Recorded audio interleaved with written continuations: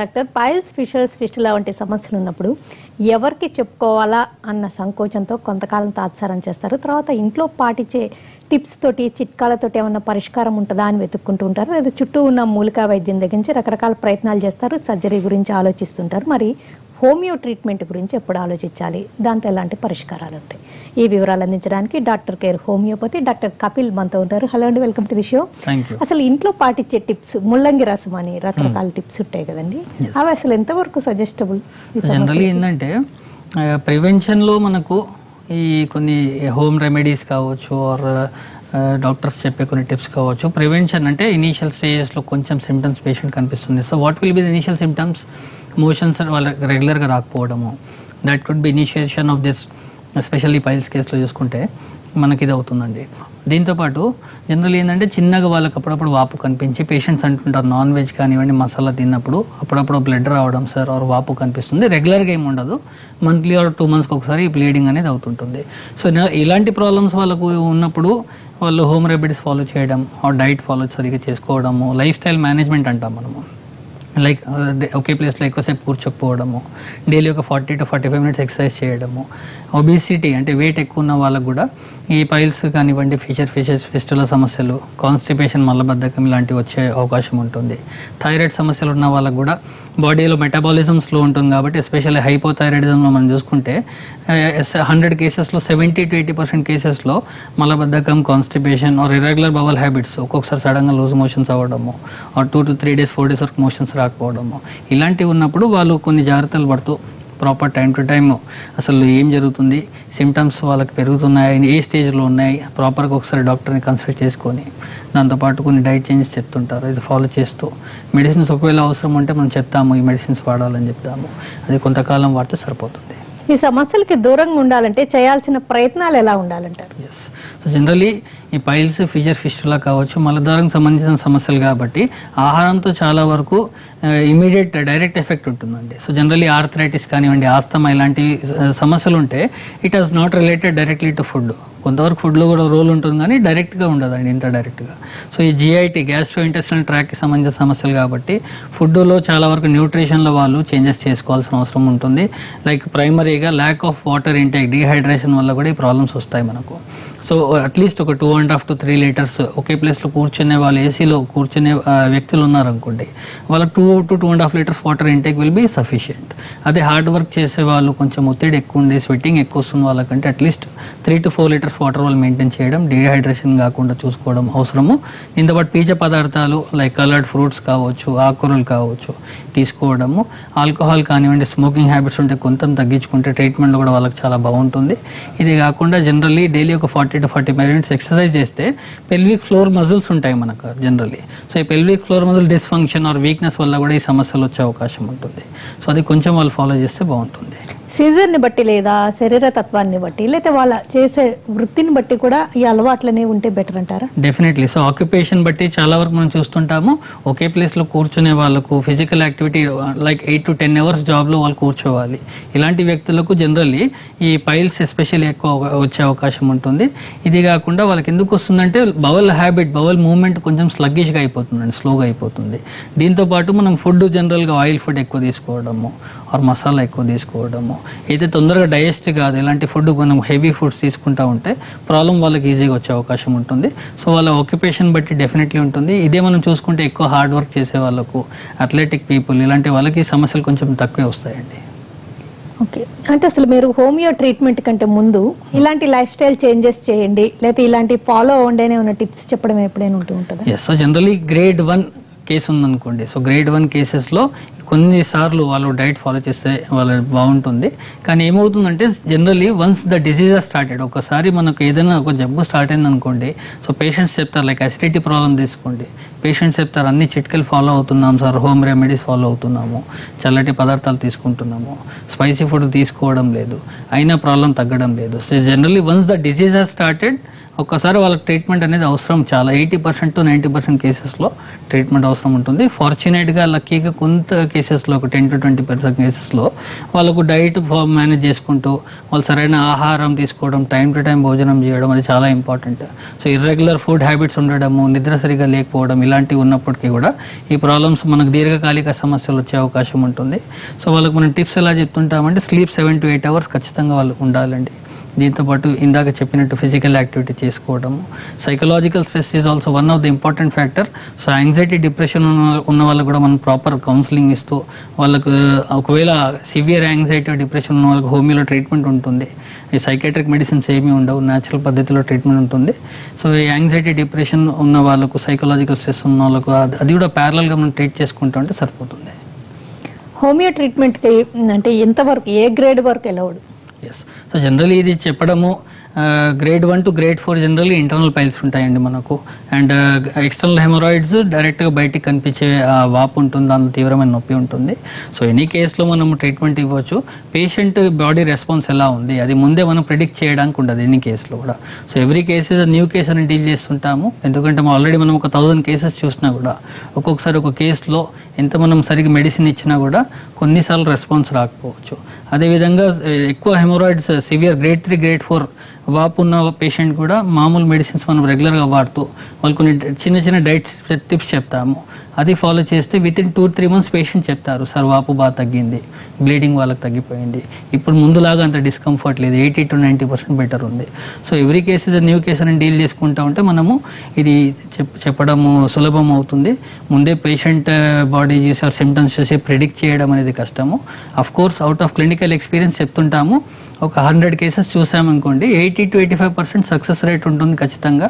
So that is the greater thing here. And దీంతోపాటు వాళ్ళు కొన్ని డైట్ మనం చెప్పింది ఒక్కొక్కసారి పేషెంట్స్ ఫాలో చేయకపోవచ్చు. అలాంటప్పుడు రెస్పాన్స్ వస్తుంది కానీ అంత పూర్తిగా రాకపోవడము, పేషెంట్కి డిసాటిస్ఫైడ్ ఉండడం, డిసప్పాయింటెడ్ ఉండడం జరుగుతూ ఉంటుంది. ఈ ప్రాబ్లమ్స్, ఈ పైల్స్, ఫిషర్స్, ఫిస్టులా ఈ ప్రాబ్లమ్స్ తీసుకుంటే 3 కొంచెం ఫిజికల్ చేంజెస్ ఉంటూ ఉంటాయి. అంటే ఓన్లీ సిస్టమిక్ హార్మోనల్ చేంజెస్ అట్లా కాకుండా అక్కడ ఆ లోకల్ ఏరియాలో చేంజెస్ ఉంటాయి కాబట్టి వాటికి కరెక్షన్ అంటే కొంచెం ఏదైనా ఇంటర్వెన్షన్ అవసరం ఉంటూ ఉంటుంది కదా. సో చాలా వరకు ఇదే ఉంటుందండి. Like patients తీసుకొస్తుంటారు, even they have this photos and videos, before ఎలా ఉంది, ఆఫ్టర్ ఎలా ఉంది కూడా మనము పేషెంట్ చెప్తుంటారు. లైక్ ఫోన్లో కొంతమంది డైరెక్ట్గా చూపించడానికి మొహమాట పడుతుంటారు. అలాంటప్పుడు వాళ్ళు ఫోన్లో చూపిస్తుంటారు, సార్ వాపు ఇంత ఉందని చెప్తారు.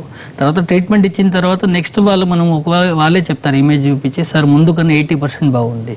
సో మనము జనరల్ ఏంటంటే ఒకసారి వాపు బయటికి వచ్చింది కాబట్టి సర్జరీ అవసరం అని ఒక మైండ్ నుంచి ఆ థాట్ తీసేయడము చాలా అవసరం ఇక్కడ. ఎందుకంటే చాలా వరకు కేసెస్లో అఫ్కోర్స్ కొంతవరకు కేసెస్ 10 to 20% కేసెస్ సర్జరీ అవసరం ఉండొచ్చు. అక్కడ ఎంత మెడిసిన్స్ ఇచ్చినా వాళ్ళకు ఇంప్రూవ్మెంట్ రాకపోవడం జరుగుతూ ఉండొచ్చు. Because of other factors also, like patient diabetes ఉంది, థైరాయిడ్ సమస్య ఉంది, బాగా లావు ఉన్నారు, వెయిట్ ఎక్కువ ఉన్నారు, ఫిజికల్ యాక్టివిటీ ఏమీ చేయడం లేదు. ఇలాంటి కొన్ని ఆబ్స్ట్రక్షన్స్ వల్ల వాళ్ళకు cure are improvement రాకపోవచ్చండి.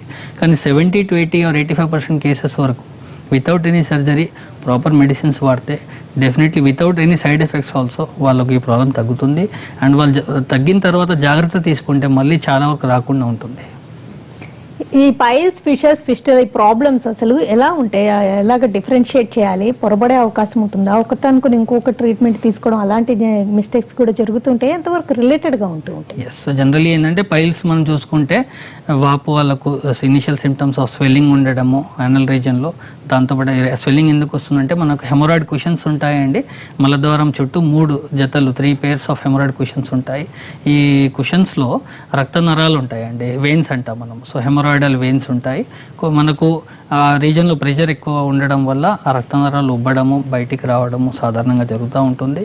So generally లేడీస్లో చూసుకుంటే ప్రెగ్నెన్సీ ఎప్పుడు రావచ్చు, అదే కాకుండా ఒబిసిటీలో రావడము, డీహైడ్రేషన్లో ఉండడము, ఆర్ వాటర్ ఇంటేక్ వాళ్ళకి సరిగా తీసుకోకపోవడము, పీచ పదార్థాలు తక్కువ తినడము, కాఫ్ వాళ్ళకి క్రానిక్ కాఫ్ ఉన్న వాళ్ళకి కూడా ఈ పైల్ సమస్య వచ్చే అవకాశం కొంతవరకు ఉంటుంది. సో ఇలాంటివి మనము డిఫరెన్షియేట్ చేసుకుంటూ వెళ్ళిపోవచ్చు. ఇదే కాకుండా ఫిషర్లో మనం చూసుకుంటే వాళ్ళకు initial symptoms of severe pain ఉంటుందండి. పైల్స్, ఫిషర్, ఫిస్టులాలో మనం కంపేర్ చేసుకుంటే ఖచ్చితంగా ఫిషర్ ఉన్న ప్రాబ్లం వాళ్ళకు నొప్పి తీవ్రత ఎక్కువ ఉంటుంది, బ్లీడింగ్ కొద్దిగానే ఉంటుంది. అదే పైల్స్ కేసులో మనం చూసుకుంటే చాలా వరకు బ్లీడింగ్ ఉండడం, ఉండడము, వాపు కనిపించడము, దాంతోపాటు యానల్ రీజన్లో ఇచ్చిన ప్లూరైటిస్ యానే అంటాం మనము. సో యానల్ రీజన్లో మాయిశ్చర్గా ఉండడము, వాళ్ళకి పేషెంట్స్ అంటుంటారు కొంచెం స్వెట్ లాగా వస్తుంది సార్, బాగా దురద అవుతుందని చెప్తుంటారు. సో ఈ ప్రాబ్లం మనం చూస్తుంటాము. ఫిస్టులాలో మనం చూసుకుంటే ఫిస్టులా అంటే ఏంటి, జనరల్లీ మనకు యానల్ గ్లాండ్స్ ఉంటాయండి మలద్వారం దగ్గర. సో దాని నుంచి ఒక వాటర్ లాంటి పదార్థం మ్యూకస్ అనేది మనకు విడుదల అవుతుంటుంది యానల్ గ్లాండ్స్ నుంచి. కొన్ని కారణాల వల్ల యానల్ గ్లాండ్ ఓపెనింగ్ అనేది బ్లాక్ అవ్వడం వల్ల ఆ మ్యూకస్, ఆ వాటర్ లాంటి పదార్థం ఏదైతే లోపల తయారవుతుందో అది అక్కడే ఉండిపోవడము. సో మనకు ఆ రీజియన్లో బ్యాక్టీరియా ఇన్ఫెక్షన్ ఈజీగా వచ్చే అవకాశం ఉంటుంది కాబట్టి ఆ మ్యూకస్ లాంటి పదార్థం, వాటర్ లాంటి పదార్థంలో ఆ బ్యాక్టీరియా చేరడము, సో అది ఇన్ఫెక్ట్ అవ్వడము. ఇన్ఫెక్ట్ అయితే ఏమవుతుంది, మనకు పస్ డెవలప్ అవుతుందండి. సో సెప్టిక్ కండిషన్ బాడీలో డెవలప్ అయ్యే అవకాశం ఉంటుంది కాబట్టి ఆ పస్ అక్కడ బర్స్ట్ అయితే ప్రమాదం కాబట్టి బాడీ మనకు ఇంటెలిజెంట్గా ఏం చేస్తుంది, అక్కడున్న పస్ని దగ్గరలో ఉన్న చర్మంకి, బయట ఉన్న స్కిన్కి ఒక ట్రాక్ లాగా, ఒక దారిలాగా ఫామ్ చేసి బయటికి ఆ పస్ని కాన్స్టెంట్గా విడుదల చేస్తూ ఉంటుంది. ఒక్కొక్కసారి పేషెంట్స్ చెప్తారు వాటర్ లాంటి పదార్థం వస్తుంది ఆర్ బ్లీడింగ్ అవుతుంది సార్, ఓపెనింగ్ లాగా ఉంది, అది కుర్పులాగా ఫామ్ అవుతుంది, ఒక వారం 10 రోజులకు మళ్ళీ ఓపెన్ అయిపోయి బస్ట్ అవ్వడము, ఆ మూమెంట్లో వాళ్ళకి పెయిన్ రావడము, మోషన్స్ వెళ్ళినప్పుడు బాగా నొప్పి ఉండడము, ఇలాంటి సిమ్టమ్స్ మనం యానల్ ఫిస్టులాలో చూస్తాము. అయితే ఫిషర్ అండ్ పైల్స్లో ఈ డిశ్చార్జ్ అనేది ఉండదండి. మహేష్ గారు కాల్ అనంతపురం నుంచి. మహేష్ గారు, హలో మహేష్ గారు, ఈ ప్రాబ్లమ్స్ స్త్రీలలో ఎక్కువగా చూస్తున్నారా పురుషుల్లోనా? జనరల్లీ జెండర్ వైజ్ చూసుకుంటే మనము ఈక్వల్ ఛాన్సెస్ ఉంటాయండి. సో 1:1 రేషియో 50-50 అని చెప్పుకోవచ్చు. కానీ జనరల్లీ మహిళల్లో సాధారణంగా ఈ కండిషన్ మనం చూసుకుంటే డ్యూరింగ్ ప్రెగ్నెన్సీ ఎక్కువ వచ్చే అవకాశం ఉంటుంది. బికాజ్ ప్రెగ్నెన్సీ అప్పుడు ఏమవుతుందంటే మన intra abdominal pressure, so abdominal pressure చాలా వరకు ఎక్కువ ఉంటుంది కాబట్టి, అండ్ కాన్స్టిపేషన్ సమస్య అవుట్ ఆఫ్ 100 ప్రెగ్నెంట్ ఉమెన్ మనం చూసుకుంటే 70-80% ఉమెన్లో ఉంటుంది కాబట్టి డెఫినెట్లీ ఆ మూమెంట్లో వాళ్ళకి వచ్చే అవకాశం ఉంటుంది. బట్ ఓవరాల్గా మనము మాట్లాడుకుంటే వాళ్ళు తీసుకునే ఆహారబిలిటీ, వాళ్ళు తీసుకునే ఆ లైఫ్ స్టైల్ బట్టి చూసుకుంటే 1:1 రేషియో అని చెప్పుకోవచ్చు అండి. ఓకే, ఈ ప్రాబ్లమ్స్ ఒకసారి ఎరేజ్ అయినాయి అంటే ఇంకా రికరెన్స్ ఉంటుందని అనుకోవాలంటారా? ఎస్, సో జనరల్లీ ఏంటంటే పేషెంట్స్ చెప్తుంటారు. సో చాలా వరకు మనం చూసుకుంటే వాళ్ళు ప్రాబ్లం స్టార్ట్ అయిన వెంటనే ఇనీషియల్ స్టేజ్లో ఉన్నప్పుడే సర్జరీ చేయించుకోవడం, ఆర్ ఏదైనా మెడిసిన్స్ వాడడం జరుగుతూ ఉంటుంది, ఆర్ హోమ్ రెమెడీస్ చేయడం జరుగుతూ ఉంటుంది. So once they go for the surgery, so పైల్స్లో surgery అయిన తర్వాత కూడా హోమియోపతి ట్రీట్మెంట్కి చాలా వరకు పేషెంట్స్ వస్తుంటారు. సార్ ఆల్రెడీ ఒకసారి సర్జరీ అయింది, మళ్ళీ వితిన్ 12 to 14 months మళ్ళీ ఆ ప్రాబ్లం నాకు మొదలైనట్టు అనిపిస్తుంది, మళ్ళీ బ్లీడింగ్, వాపు రావడము, ఆర్ ఫిషర్ ప్రాబ్లం ఉన్న వాళ్ళకి మళ్ళీ నొప్పి, మంట తీవ్రమైన రావడం, 3 hours to 6 hours ఆ నొప్పి ఉండడం మోషన్ వెళ్ళిన తర్వాత అని చెప్తుంటారు. సో రిలాప్స్ ఉండే అవకాశం చాలా వరకు ఉంటుంది. ఎందుకంటే మన శరీరంలో ఒక టెండెన్సీ ఉంటుందండి, ఒకసారి ప్రాబ్లమ్ స్టార్ట్ అయినప్పుడు దాన్ని ప్రాపర్ మనము ఫ్రమ్ ద రూట్స్ క్లియర్ చేసుకున్నప్పుడే ఆ ప్రాబ్లం పూర్తిగా తగ్గుతుంది. సో హోమియోలో మనము కాన్స్టిట్యూషన్ హోమియోపతి ట్రీట్మెంట్ అంటాము. అసలు కేస్ స్టడీ చేస్తాము ఇక్కడ. సో ప్రాబ్లం ఎందుకు మొదలైంది, కారణం ఏంటి, లైక్ కొంతమందికి ఐబిఎస్ అనే ఒక సమస్య ఉంటుంది, ఇరిటబుల్ బౌల్ సిండ్రోమ్ అంటాం మనము. సో వాళ్ళకి ఏమవుతుందంటే తిన్న వెంటనే విలోచనాలకు వెళ్ళడం, అంటే లూజ్ మోషన్స్ కావడం, ఆర్ మోషన్ వచ్చినట్టు అనిపించడము. సో డైలీ ఒక 5 times నుండి 10 to 12 times వరకు మోషన్స్ ఒక 24 hours వాళ్ళు పాస్ చేస్తుంటారు. సో ఇలాంటి సమస్య ఉన్నప్పుడు వాళ్ళు ఎన్నిసార్లు సర్జరీ చేయించుకున్నా, వారు ఎంత ప్రాపర్ మెడిసిన్స్ వాడినా కూడా once that IBS is not better, అంటే ఐబిఎస్ తగ్గే వరకు కూడా వాళ్ళకి సమస్యలు ఇలాంటివి వస్తూ ఉంటాయి. సో ఐబిఎస్లో టైప్స్ ఉంటాయండి. ఐబిఎస్-డి అంటే డైరియా, వాళ్ళకి లూజ్ మోషన్స్ అవుతాయి. ఐబిఎస్-సి అంటే కాన్స్టిపేషన్, 4 to 5 days 6 days వరకు కూడా ఒక్కొక్కసారి మోషన్స్ వాళ్ళకి రావు. మోషన్స్ వాళ్ళు పాస్ చేయడంలో లాక్సేటివ్స్ తీసుకున్నా కూడా, వాళ్ళు ఎనిమా తీసుకున్నా కూడా అంతా వాళ్ళకు మోషన్స్ రాకపోవడం అనేది చూస్తుంటాము. సో ఇలాంటి సమస్య ఉన్న వాళ్ళకు ప్రాపర్గా రూట్ కాజ్ ఏంటి మనం తెలుసుకోవాలి ఇక్కడ. అదేవిధంగా థైరాయిడ్ సమస్య ఉంది, ప్రాపర్ వాళ్ళు థైరాయిడ్ మెడిసిన్స్ వాడడం లేదు. So every 3 monthsకి thyroid profile checkup చేయించుకుండడం చాలా అవసరము. థైరాయిడ్ పెరిగినట్లయితే వాళ్ళకు మనం హోమియోలో కూడా ట్రీట్మెంట్ అందుబాటులో పెడతాము. సో వాళ్ళు మార్నింగ్ వేసుకుని థైరాయిడ్ మెడిసిన్తో పాటు ప్యారల్గా 1 hour గ్యాప్లో మనం హోమియోపతి మెడిసిన్స్ వేసుకోవడము.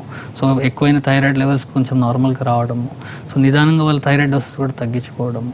సో ఇలాంటి మనం ప్లాన్ చేసుకున్నప్పుడు, బికాస్ థైరాయిడ్ ఇది సిస్టమిక్ ప్రాబ్లం, సో అది మనం క్లియర్ చేసుకోలేకపోతే ఇలాంటి సమస్యలు వాళ్ళకు ఈ జీర్ణ వ్యవస్థకు సంబంధించిన సమస్యలు రావడము, అసిడిటీ రావడము, మోషన్ సరిగా రాకపోవడము, తరచుగా వాళ్ళకి ఇయర్లీ 2-3 yearsకి ఒకసారి పైల్స్, ఫిషర్, ఫిస్టులా లాంటివి డెవలప్ అవ్వడము సాధారణంగా చూస్తుంటాము.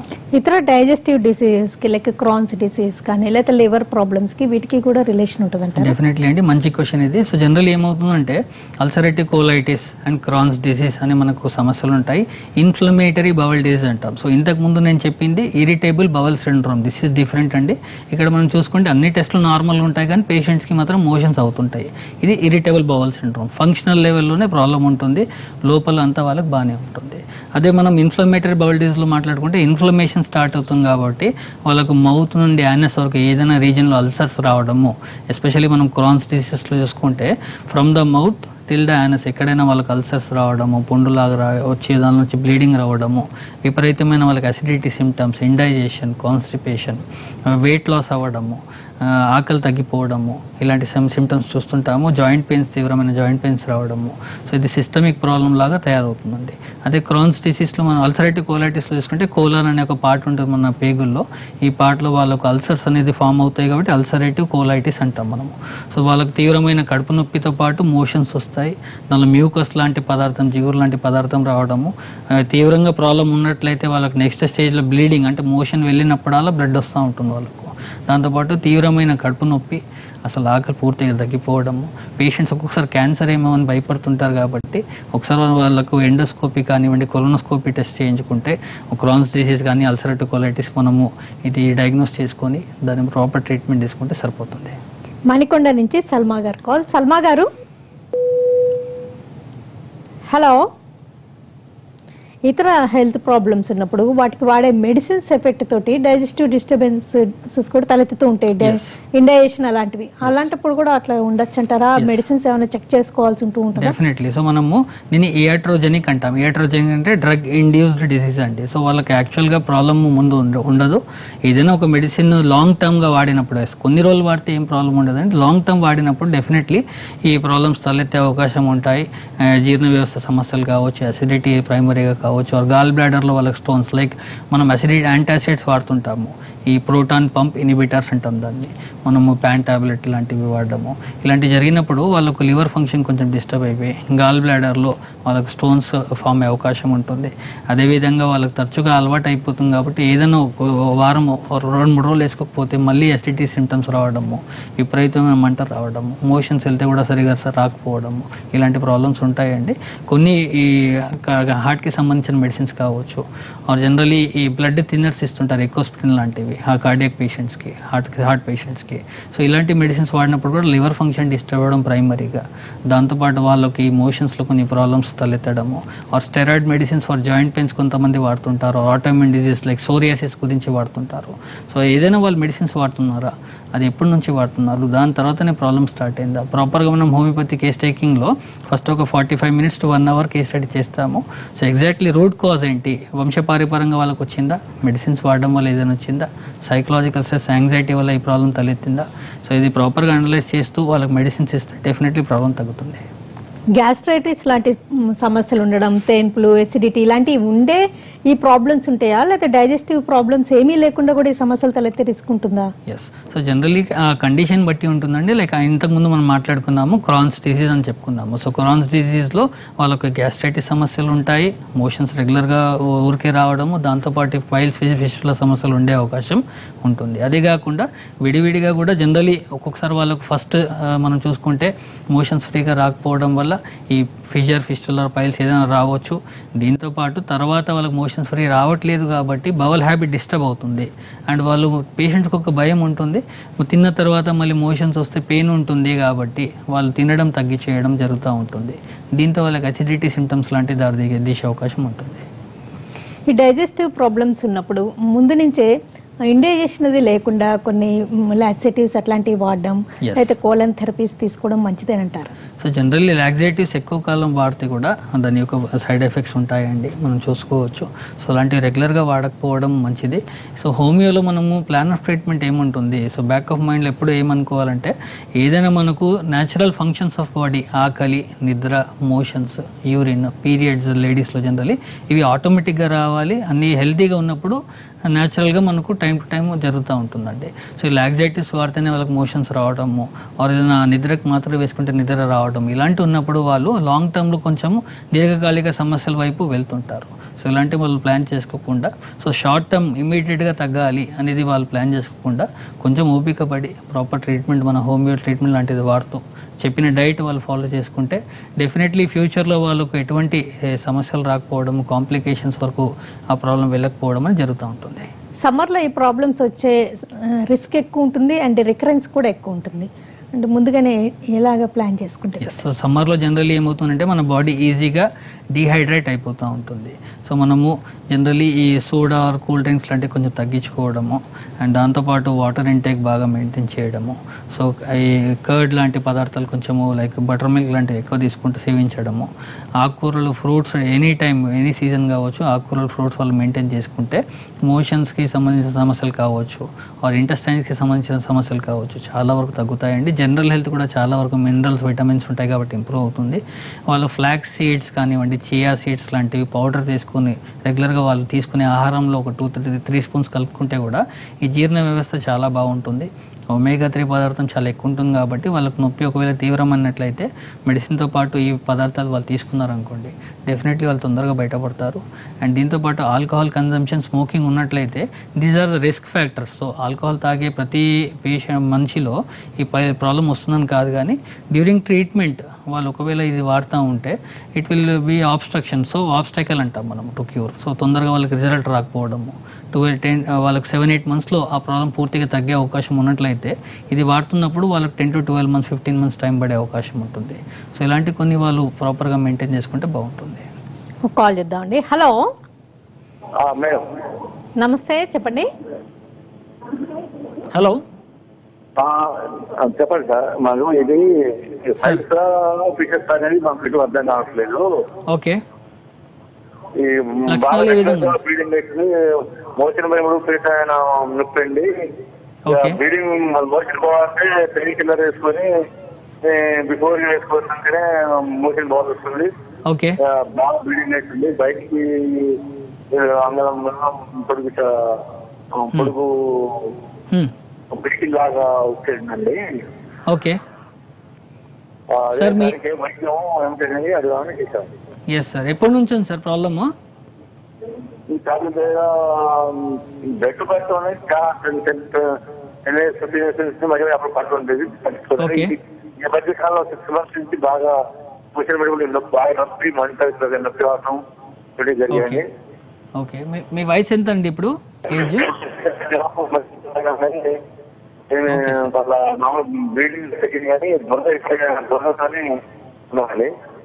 Okay sir. సో మోషన్స్ వెళ్ళే ముందు ఖచ్చితంగా పెయిన్ కిల్లర్ వేసుకోవాల్సిన అవసరం వస్తుంది కాబట్టి ఇక్కడ మనం ప్రాబబిలిటీ చెప్పుకోవచ్చు అండి. ఎందుకంటే డయాగ్నోస్ ప్రాపర్గా చేయాలంటే ఒకసారి మీరు విజిట్ చేయాల్సిన అవసరం ఉండొచ్చు.